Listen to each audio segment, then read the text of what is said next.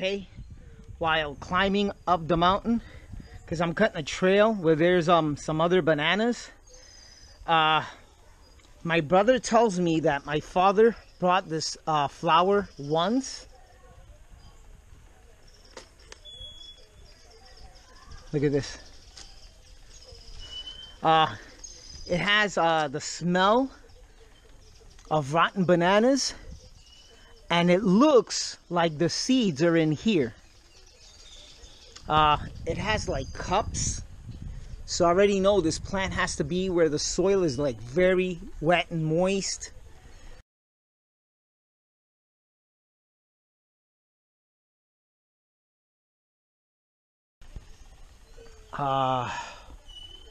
Really rare plant. Like I said, it has the smell like cantaloupe when it's rotting, or bananas when it's rotting.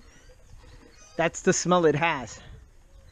So Lewis out. If I could go up there again to record the plant, I will. Down there is where I cleaned up. I came up through the mountain right through here, and this is where I found the, looks like huge bird of paradise. Look how big these flowers are. Those are bigger than my hand. Okay? Those are bigger than my hand. Huge. And you see these right here? All this right here is banana. My father used to come up here. I don't know if he had like a little trail or something. He must have came in through here, because this is too steep. This is like really steep. Okay. I've cleaned most of the plants. Let me just cut this right here. I saw this right now. That right there, see all the leaves, the old plants on the floor. That prevents the grass and the weeds from growing. So that's natural mulch on the floor.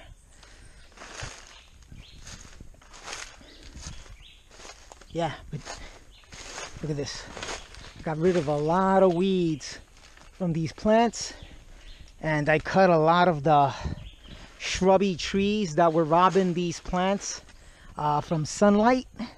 Now they're actually getting sunlight.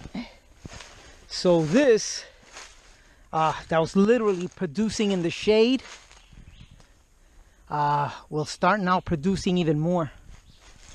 See, you can actually see the sunlight. This was completely dark in here, so I'm happy with what I'm seeing.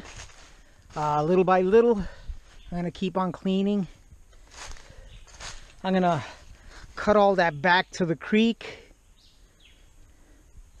and yeah, look how good I cleaned up these plants. This one still needs a little bit more cleaning, but even check this out. This was one that I actually chopped, and look how the new shoot just comes out.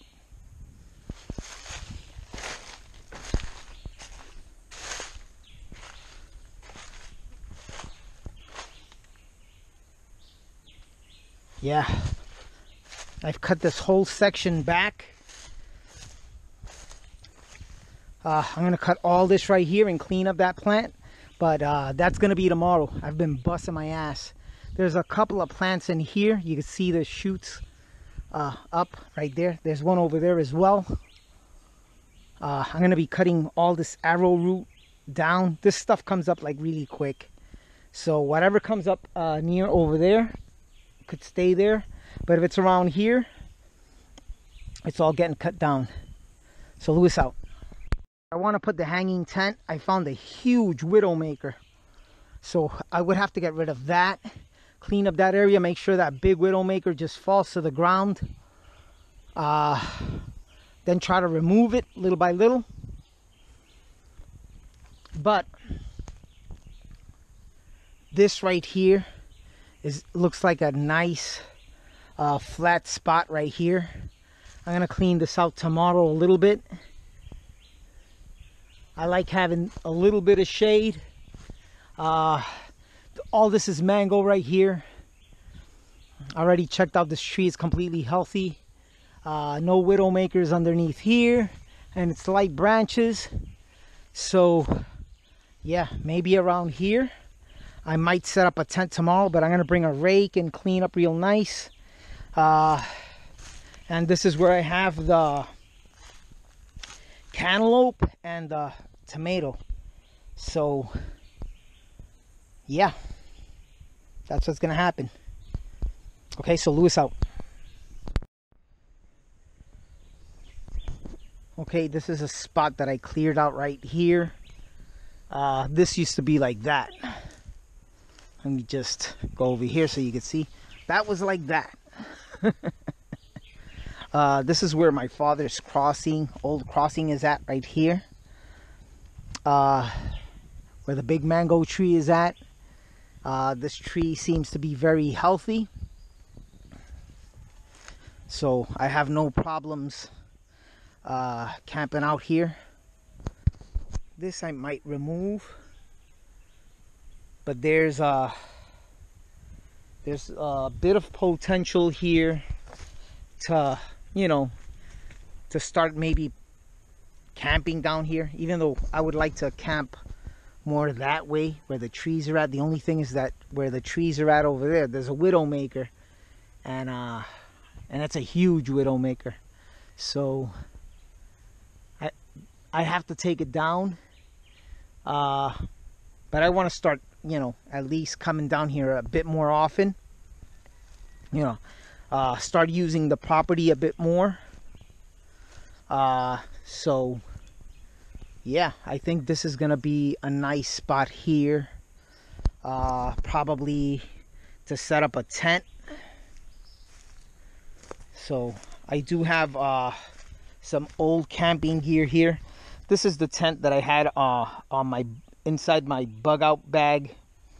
But the reality is, I already built a shed. I had this tent just in case there was an earthquake, I had to leave the house or whatever. So, you know, that's what that tent was for, to make like a little camp, right? But I already built a prepper shed. In an emergency, I'm going to be putting a air mattress in there. And I could, you know, just in case I did have to leave the house, I built that strong enough. You know, that's way better than a tent. There's power in there. There's a TV in there. Later on, I'm going to get like a small one of these little portable toilets for inside the prepper shed as well. So I'm going to be using this gear down here. So this gear right now for me is obsolete. I don't need this gear.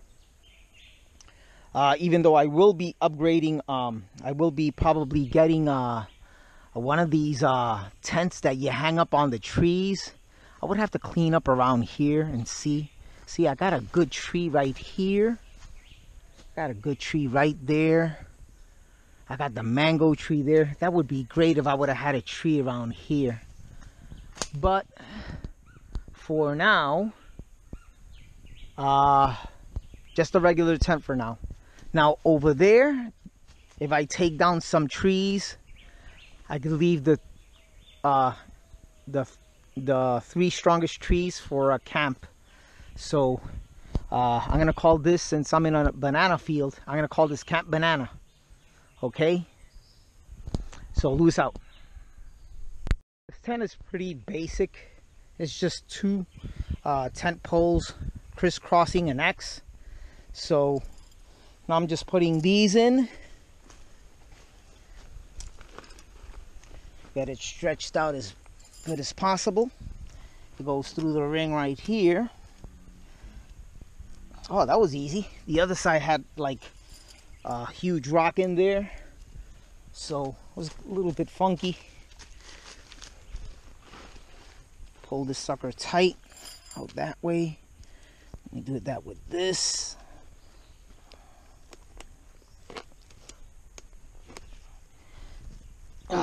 There's a rock right there, but that's okay for now.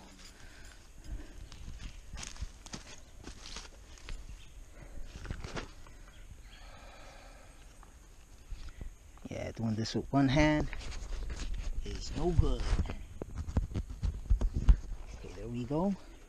Stretch it out nice. That way you have a nice amount of, oh man, a rock right there. Yep, there's a huge rock right there, but that's okay there. You see the soil? There's a creek over there, and this area here, actually, the water here comes up to about here, like in storm season. You see these exposed roots? The water will come up pretty high around here, and it'll get like wide, but that's during storm season. But this right here, the reason this doesn't go is because you see this right here, this complete soil is just full of these rocks. See these rocks? Just full of them.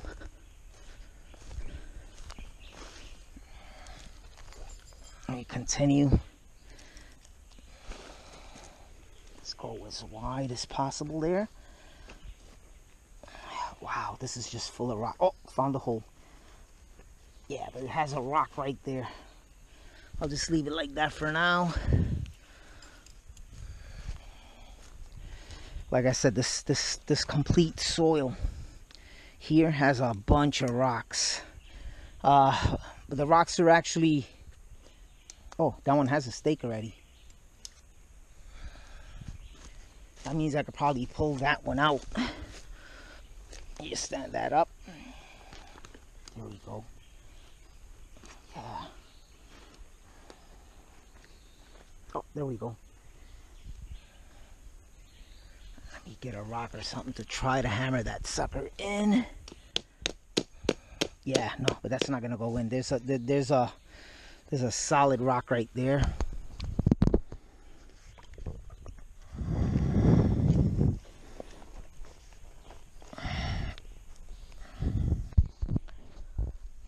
Yeah, look at that.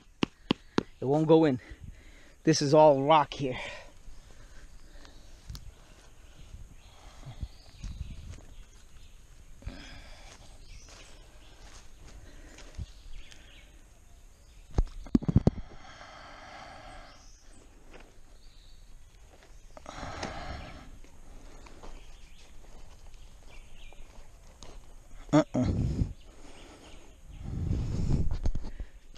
I said this is full of rocks.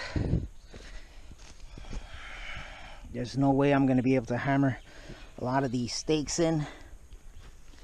Oh, found a good spot right there. I'm going to have to fish around, see if I could angle it different. But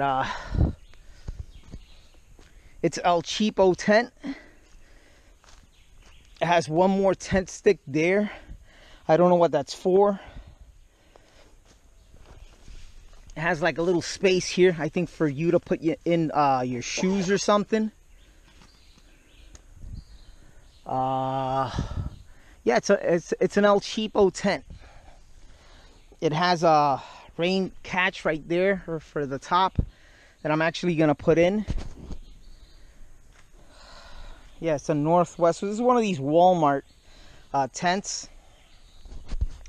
But for Camp Banana, it's pretty good to start off. Okay, so Lewis out. The instruction says 5'8" inches apart. So I'm going to start with the rain fly first. Yeah, it's a little bit.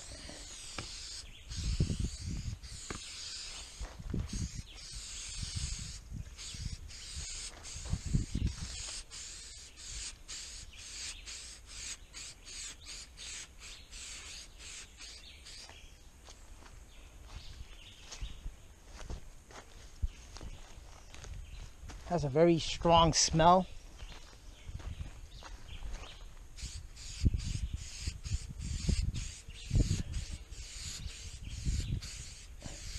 I'm gonna put most of it where I know the tent will be more exposed to rain. So like to this side here.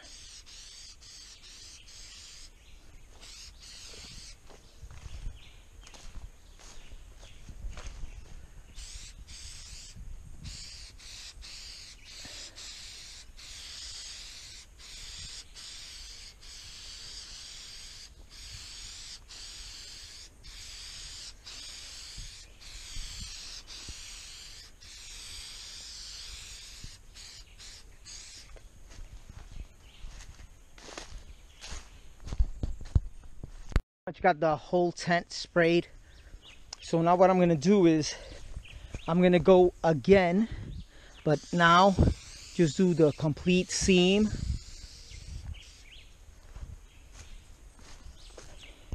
Of the rainfly.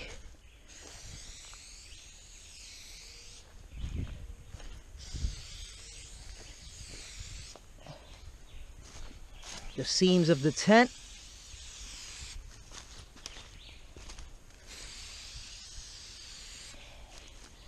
And the closest area gets another shot of this stuff, just because it's the closest spot to the floor.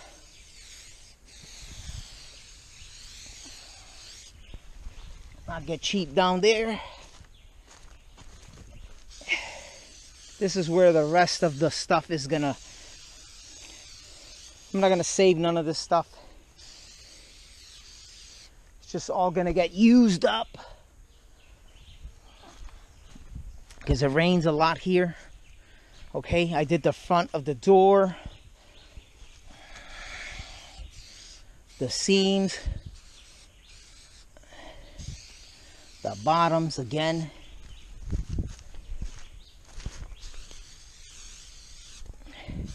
So let me continue. Okay, one of the goals that I have, this is bullshit for now. This is actually something I had during Hurricane Maria that worked very well and still works, okay? It's one of these little fan flashlight lights, okay? So it has a fan, it has a flashlight, it has a fluorescent light right there, radio, okay? And this little thing here lasted all throughout Hurricane Maria. It was one of the items that did not fail, believe it or not. And it still works, okay?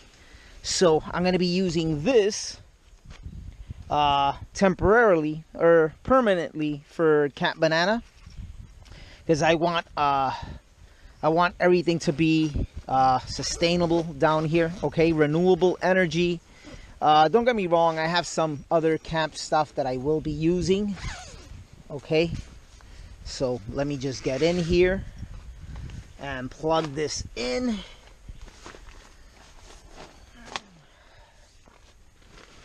This is a comfy, I don't know if it says 2-man. This is more of a 1-man tent for me. But I'm inside the tent right now, and I'm gonna plug this sucker in.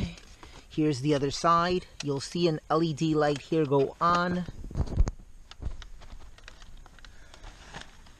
I don't know if it's receiving enough solar. Oh, there it is. Okay, it's that. Like I said, you see this thing right here? It's a little bit on the rusty side. So I gotta just like make sure it does the contact, but there it is. Okay. This right now, you see the little red LED? This is charging right now. Okay. So, and let me see. Yep, it still works. And there you go. This is cheap. It's renewable.